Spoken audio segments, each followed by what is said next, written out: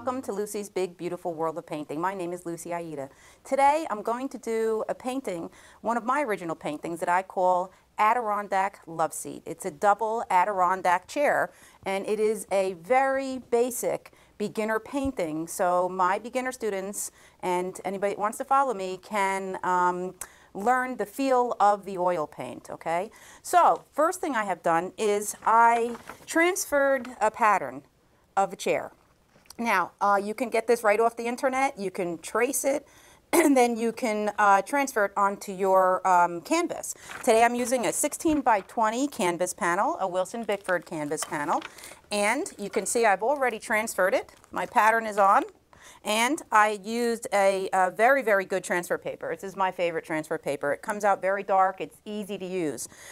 This is Americana transfer paper, and I put my pattern on top of the transfer paper. I took a stylus and I traced it. Very, very easy, okay?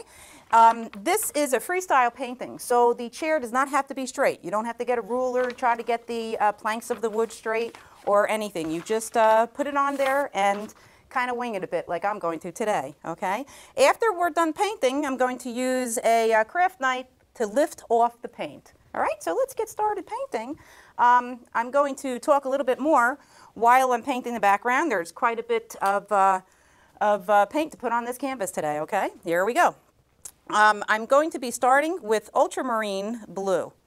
And I have already put some white, titanium white paint on the background, okay, which is a Wilson Bickford fast flow white to make the paint go on smoother. All right, so here we go, right into the titanium white, and didn't matter where I start, I'm just starting from the top down, and I'm doing a crisscross motion, or an X, and you can see how smooth that paint is going on. I'm going to start doing a dark color, and I'm going to move down to lighter blues as I come closer to the horizon. So that will help the back look as if it's in the distance. So if you're looking at it, you'll see kind of background and foreground. Now, the back paint, the fast flow, is starting to pick up in the blue. And you can see that it's darker and getting lighter. And that's what we want. We want this artsy kind of look. I'm not going over the same spot more than once or twice. I'm just spreading the paint on. This is a great way for a beginner to start. You'll get the feel of the paint.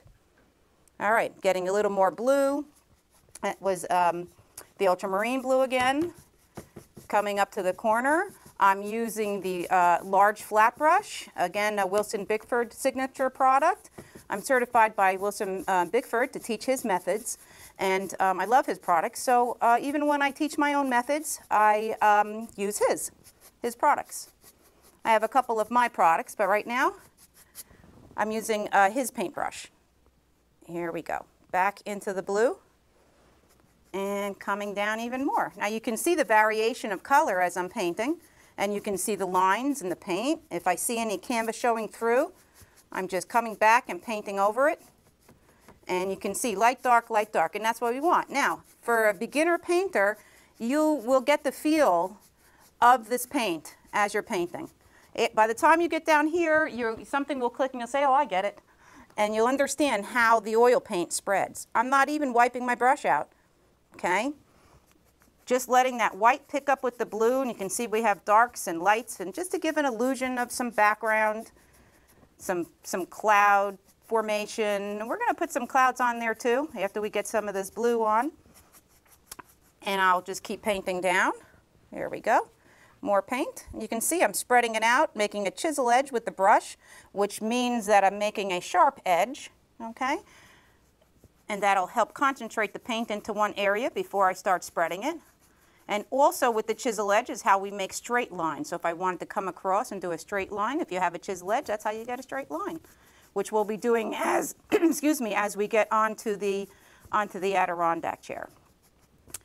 There we go, quite a bit of paint for this. I'm not loading the brush so it's full of paint. I'm just gently rubbing the paint in a back and forth motion, you can see, just to load the brush. There, we got some nice darks in there now. Now, I'm going to switch colors after I go across a little more. I like the way this is looking. I may even bring some of this dark up here. So what you want is an artsy kind of look. You step back and you'll look at it, and if you see a spot you don't like, you just go head back and put a little more paint on. Very easy, easy for anybody. A little X stroke. All right, here we go. Now, I'm going to be going into the cerulean blue. I'm not even washing out the brush. Same way, loading both sides of the brush. And I'm going to start putting on the cerulean blue, going right up into the ultramarine, so it kind of blends together. Now, you can see in between this chair here, I did cut some out. Now, what will happen here is the blue and the background will show through a bit. So I'm going right over the chair. So this way it just kind of shows right through, look a little bit more natural. Making sure I get some paint in there. There we go. And that is a really pretty blue. And we'll just kind of mix some in here so we can have a nice color harmony between the blues. And here we go. A little bit more blue, excuse me. And kind of looking pretty good already. See, I'm doing it real fast. Now at home, you want to take your time. If you want to do these slow strokes, this way you can get used to it and really get the feel of that paint. Here I am in between again, so I'll get more paint to come in between that chair more. There we go. Still more paint. When I see that I'm picking up too much of the white, I am getting more blue. And I'm going to leave a little bit of spot here. I'm going to put some extra white in there, just so it looks like a little bit of white in the distance. Could be a cloud formation, but like I said, this is a freestyle painting. So you can't make a mistake. Anything you do is fine. Just notice how I'm not staying too much in the same spot. And I'll show you what happens if I stay in the same spot. If I stay here in the same spot, I'm not getting the lining and all that I want. Not exactly lining, but the definition of the paint, and I'm smoothing it and I'm blending it. We don't want to blend. We want to make a nice crisscross. We want that real artsy look today. So like I said, this is one of my originals. I was just staying home one night and I said, let me just kind of play around a little. I had extra paint on my palette from another painting, and I said, let me just see what I can come up with. And I thought of doing a chair and looked on the internet, saw this double Adirondack chair and said, oh, let me give that a try. Here we go. So see, I'm bringing some blue up, again, for color harmony in the painting to bring it all together. Okay, so that's it for the blue. I think I'm going to start doing a little bit of the bottom now. Okay, so I'm going to just bring this across so it's a little straight. Now, you could actually put a piece of tape across to make sure your horizon is straight, but for today's show, I'm not going to take that time. I'd rather work with you and so you can see the painting more than me putting tape on right now. I just want to make sure I got in between these planks of the chair. And I'm just going to take a paper towel, wipe out my brush just a little bit, because I want to go to some white. So you can see all I'm doing is just wiping a little out. Any white that I put on right now will turn blue, but that's okay. It's not going to be the dark blue like I had. So here's some white. I'm just coming in here. I'm going to pick up the blue, and that's okay. Just want to get some white in here, just so it looks a little bit lighter in a spot there. Like a little bit of a maybe sun or something showing through, even though I would probably put a little tint of yellow just for the illusion of it. There we go. So I'm just going to come across here and see if I have a little bit of a horizon, so something that I can go by, a little guide. All right, so what I'd like to do now is across this center, I'd like to put a little bit of an illusion of trees. Without wiping my brush, I'll just wipe it off a little because I'm going to be going into a darker color. I'm going into a little bit of black, and I'll take a little bit of brown, and I'll see how dark it is. And I'm just using whatever's in the brush. See, I'm kind of moving it together. There was some white in there, and it lightened it maybe just enough to put a little bit of trees back there. So with this, all I will do is come in here, and I'm just going to tap. We just want a little bit of an illusion. I'm turning the brush back and forth, and I can always change this later. Right now, I just want to get them in, and this is still the tape. I went paint right over that tape. And I'm just going to move it right across. I'm just tapping and moving. Like I said, beginner lesson. We're using just a couple of brushes. This way you can get the feel of them. You can see how I'm using this brush now in a different fashion. I'm just using it to tap. And I'm just tapping and turning and tapping and turning. And I think I'll make them a little bigger so they come over the arm of that chair. That might be a little bit easier to see.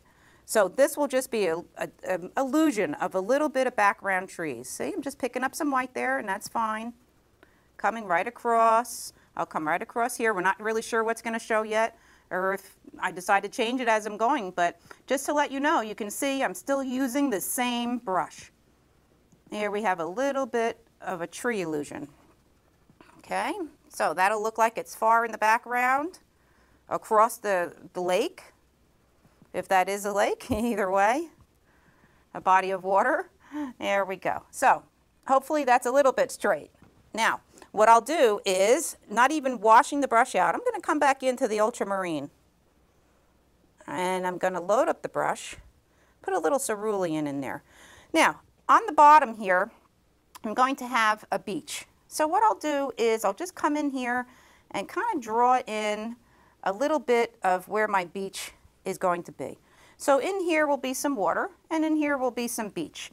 So I'm going to do the same motion as I did above with the X strokes. Like I said, usually the water would go side to side, but in this case, because we want this artsy look, we're just going to do these X strokes. So I'm starting out with some dark blue, and it still has some of that black in there. I'm just going to go into cerulean. I'm just going to mix the colors together just to have it be a different variation from the top, to make a different value of blue. So the sky and the water are a little bit different. Now, we don't want it too different, but in this case, like I said, we just want to get these nice pretty colors on. I want you to get used to the brush and to the paint. Now see, I smoothed that out. I'm so used to smoothing water back and forth that I automatically go and smooth water like that. So I'll come back in and I'll put a little bit more paint. I'm going just in both colors right now, and I will come in and I will make that look choppy again, okay? This way that adheres to the look of the painting. And getting a little whiter here, and that's fine, because now we're getting closer to the sand area. There we go. So, chop, chop, chop. Making a little choppy water in here, and I think so far it's looking pretty good. I'm going to go back up and put some clouds in there.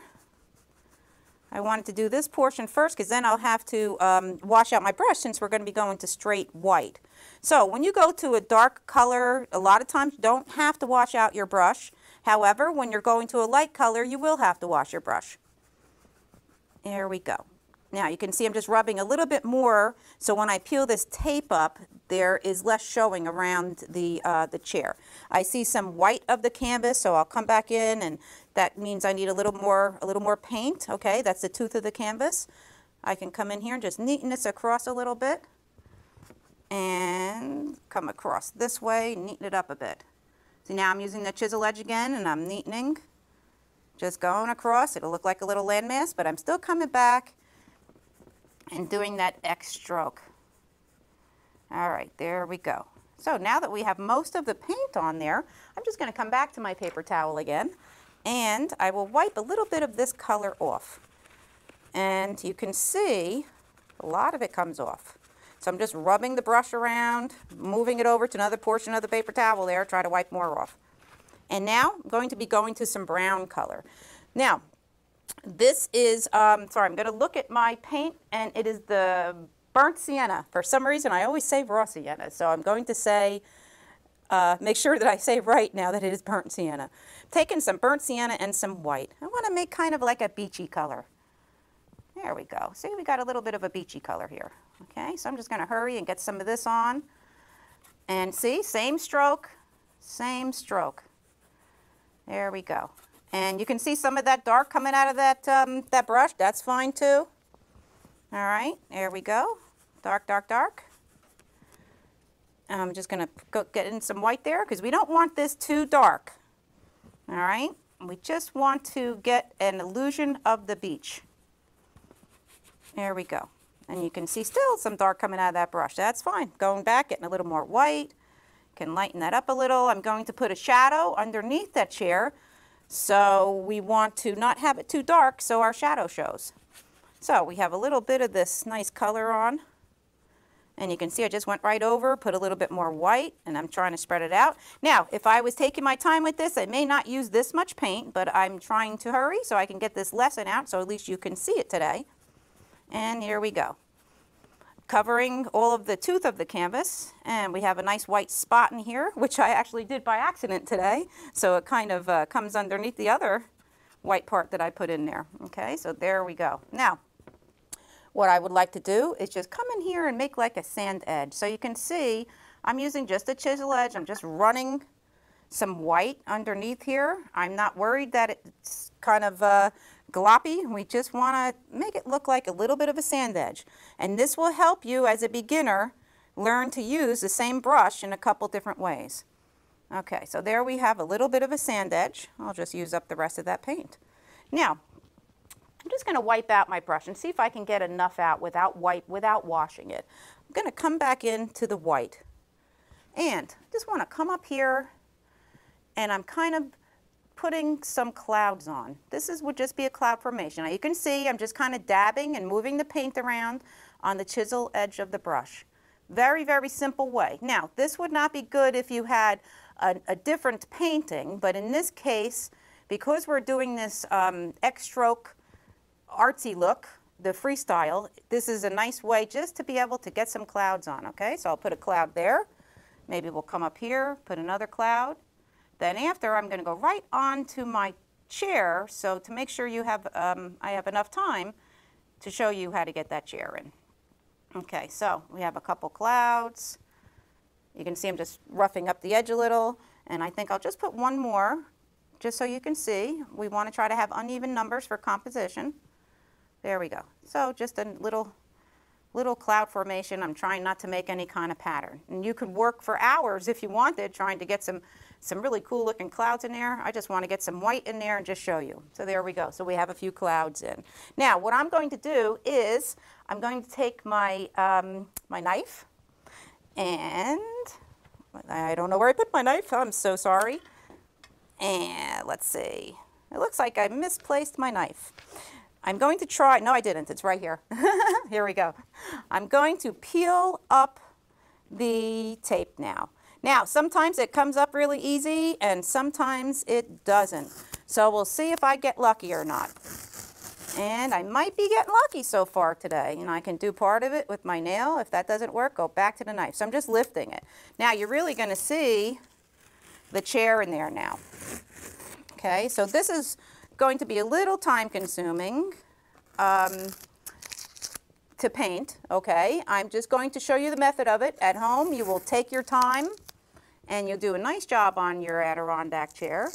And like I said, you can go right on the internet. You can print out a picture. If you don't want to do a double Adirondack chair, you can do a single one. I saw a lot of pictures of the single ones, and I said, oh, I'd love to do something different. So when I saw this double one, I said, let me try the double one. The other thing that you can do is if you do not want to do this in such a big canvas, I like to do big canvases for the show. This way it's you know, easier to see. You can shrink it down on a photocopier and you can do whatever size you like. All right, so still have a little bit more tape to go. And let's see what we have here. Sometimes it's easy to do, sometimes it isn't. And not have any problem, but there is quite a bit of tape on there. And there we go. So you can see this chair underneath it, and it looks pretty good. Now, you also will be able to see that there isn't straight lines like a normal Adirondack chair would have, okay? I didn't fuss with it much when I was doing it, all right? I just wanted to get it on there for the lesson and to show you that it does not have to be straight. Of course, if you want to get some drawing tools out there, you can do that too, if you really want it straight. But in this case, because the whole background, the whole painting is in this choppy painting fashion, the freestyle, it probably would look better if it wasn't straight. All right, so here we go. I'm going to come back to my palette of paint and going to go to a smaller brush now. So now I'm going to use another Wilson Bickford product. Sorry, I just dropped my knife. I'm using the number 6 small flat brush. I'm going to use a little bit of my medium which is some oils that I use to help loosen up the paint. And I'm just going to drop a couple drops. It's going to move around a bit, so I'm just going to kind of anchor it with my other paint on the palette there, because I have no medium underneath. Now, I'm just dipping my brush in this medium, and here we go. I'm just going to come into my white paint, and I'm going to start putting on some nice white paint on here.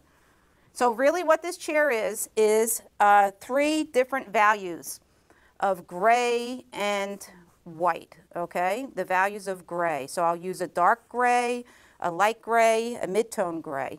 And see, I'm just going to paint right over these lines. Just want to get some paint on there. For time reasons, I just want to make sure you get to see how to do the whole lesson so you can finish it at home. Even if I don't get to finish, at least you'll see which way we're going with this. There we go. And there's a little brown in the paint, and that's okay because we're going to be putting in shadows. So here we go. I'm coming up in between here, getting on some white paint.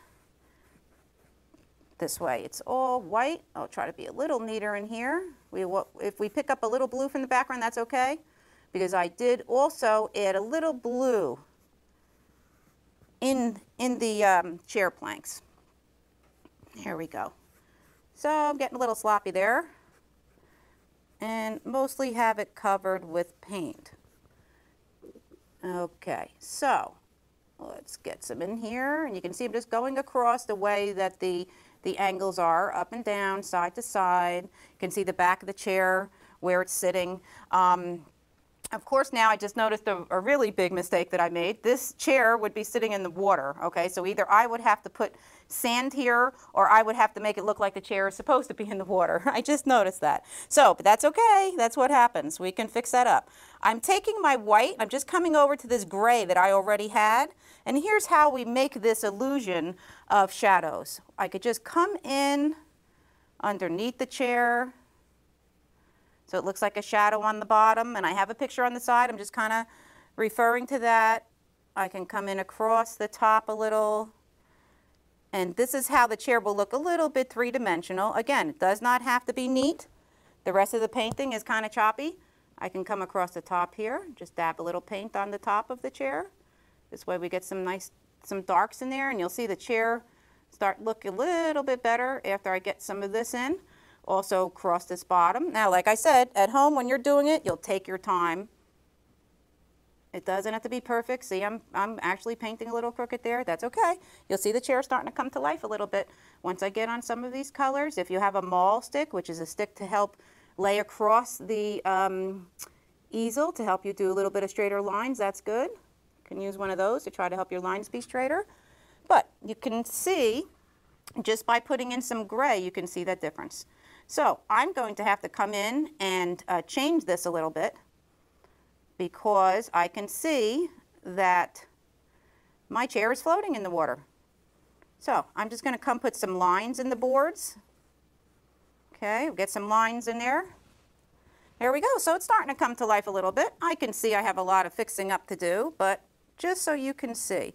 Now, as you're painting at home, what you'll do is you'll take white paint and you can go around and cover all of the lines that you had on there originally from the graphite paper, okay? I'm not going to have the time to do that, but if you see, I can just move the paint. You can see how I just covered that up. You can move the paint and you can cover those lines. I just want to show you that we're going to be putting in darks and lights to get an illusion of shadows in the chair, okay? So I'm going to put a couple more. Oops, and I just got a big glob of paint on there. Going to wipe that off. Accidentally stuck it in there. But what I'd like to do is I'm going to go back to my big brush right now and back to my brown. Okay, and a little bit of white. And I'm going to bring this over. Now you can see I'll pick up some of that blue, but because I want this chair to look like it is in the sand and not floating in the water, I'm just going to bring the sand right up. See how easy that was to fix? There we go, just bringing it right up. So this will come all the way up. Now the chair looks like it's sitting at the edge. Okay, instead of the end of the chair floating in the water there, which of course some people do put their chair right in the water, so that's not that it's inaccurate, I just thought it would look better that way. Okay, so I'm going to move this up. This way the chair is at the edge of the water. Okay, And there we go. I'm going to move this up too, fill this in. So now we have our sand getting higher. We're going to have less water, more sand. And I added a darker color. This way it looks like a shadow already. And I'll move this right over and I can just redo the top of my water.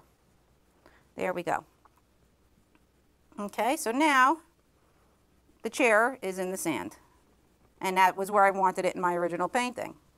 Okay, any little smudges and all I can come back and fix. So I'll come back and I will wipe off my brush again.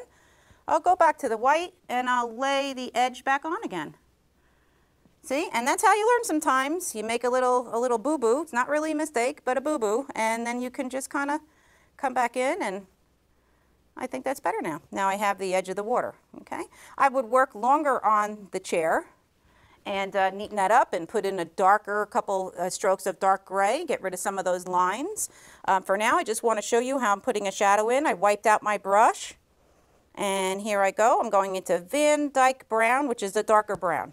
Now, I like to come underneath the chair and just put some dark brown in, just so it looks like there is a little bit of a shadow back there.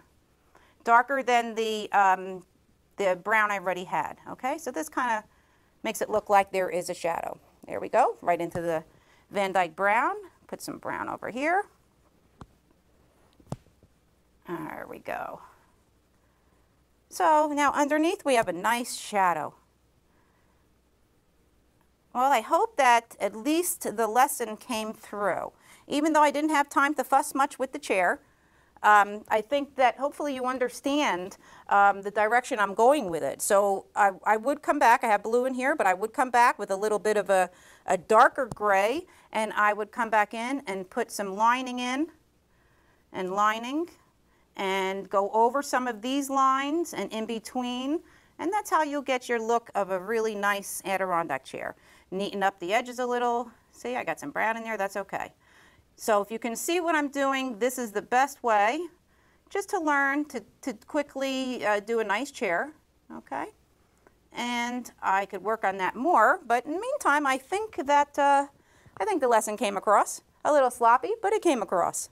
And that's my main goal here, is to show you how to get started painting so you can paint at home. And there we go, a little bit more shadow. All right, so there we have it. So what I can show you for 1 minute, while I have 1 minute left, is I wanted to show you my cleaning system. And this bucket has a screen in it. It's easy to take out, and no sharp edges. It's not made of chicken wire. It's like a sifter, okay? And it goes in the bucket. And the reason why it sits high in the bucket is so you can fill the bottom up to here with the thinner. And then when you clean your brushes, you'll dip, wipe a couple times. Then you swish your brush back and forth. Very gentle on your brushes. Doesn't have big holes, so your brushes, bristles split and all. And I use this when I paint in all my classes, all my videos, and my students just love them. Okay? So that's it for today. Thank you so much for tuning in, and I hope that this helps you at least get started. If you have any questions, you can contact me. You can write to me in my email. That might be the quickest way to get me at painted4 by Lucy@yahoo.com, and you can come on Facebook, join my group, and you can look for my products at www.lucysworldofpainting.com. Thanks again.